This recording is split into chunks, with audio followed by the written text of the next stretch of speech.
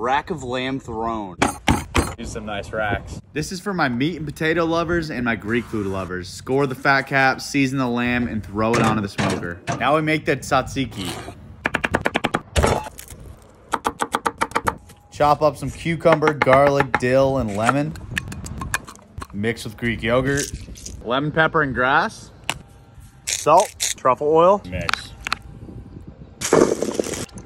Little spicy buffalo. Cooking our taters on the griddle once we got them oiled and seasoned up. Take off your lamb once it hits 120 internal on the smoker and sear it.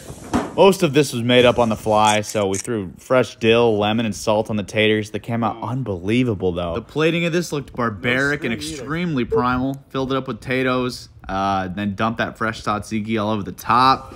Came out unbelievably good. I would do this again in a heartbeat. Potato. So good.